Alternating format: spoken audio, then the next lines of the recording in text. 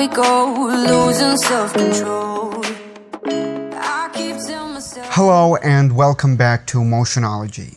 The next operator in our general list is the object operator, which we can use to reference any object within our viewport. Notice that when we first created this object operator, it has the name of Xpresso, which is the name of this null object, which is the owner of the Xpresso tag. Now we do have this reference slot, which we can drag any object into and reference that. And when we do that, let's say the capsule, when we do that, we're going to have the capsule's parameters in our outputs and inputs of this object operator. You see the cap segments, the height, all of the capsule's parameters. Now when we reference any other object, we can drag it into the reference, or we can drag it into the object operator directly in the Xpresso editor. We can do it either way. Now we do have the that cube's parameter, fillet radius, and so on. Also notice that when we drag any object from the objects manager into the Xpresso editor, we're gonna have the exact same parameters. So it's basically the same. Now let me delete this cylinder object operator and let's go back to the cube. Now we need to talk about these other parameters. Let's talk first about the reference mode. We do have three options. Let's talk about the first one, which is use start. Now notice that we do have the cube. Now when we choose this first choice, use start position, we do have these activated: start position, start distance. Start position, it's set to this object, which is the owner of the Xpresso. Now it's the Xpresso.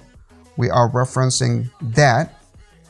When we choose another option, let's say the successor on this level, now we do have this error because we don't have a successor, we have a child. Let's choose down in hierarchy, which is the child. So we are selecting the sphere. When we choose another choice, let's say up in the hierarchy, so we're gonna select the parent, which is the platonic. Now we do have another option. Let's say first in the project, it's the capsule. It's the first object in our projects manager. Last in project, which is the cube. Okay, you get the idea. We have this start distance, which set to 1 for now. Let's say the first in project, which is the capsule. Now let's say the successor on this level is going to give us that error again. Let's select this sphere, which is the child, and hit delete. Let's extract this Xpresso. Now it's going to work. Let's say successor on this level is going to be this cylinder, which is the next. Let's set the distance to 2. So it's going to choose the second object after the Xpresso, which is the cone. 3 is going to choose the third object, which is the cube. Let's choose another object, which is the the opposite one. 3, it's gonna choose the capsule, which is 1, 2, 3. Let's talk about the last reference mode, which is the relative reference. Now we do have these letters that we can use to reference any object.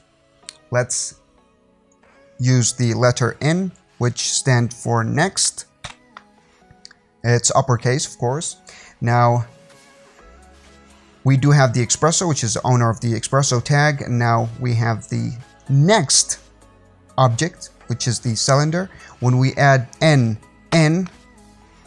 we're gonna choose the cone, which is the next after the next. Change that to P for previous. We're gonna reference the platonic, which is the object that preceded the Xpresso tag, or the Xpresso null object, which has the Xpresso tag on it. PP, we're gonna choose the pyramid. I hope that makes a lot of sense. And of course, we do have the letter D, which will give us an error because we don't have a child in our projects manager. And we do have the letter U for up, and that when we select the parents. The last thing that we want to talk about, this history depth, we're not gonna experiment with that, but I will talk to you about it. It's gonna store any previous state for any object. Okay, the previous position, the previous rotation or scale, global matrix, and then you can call it back.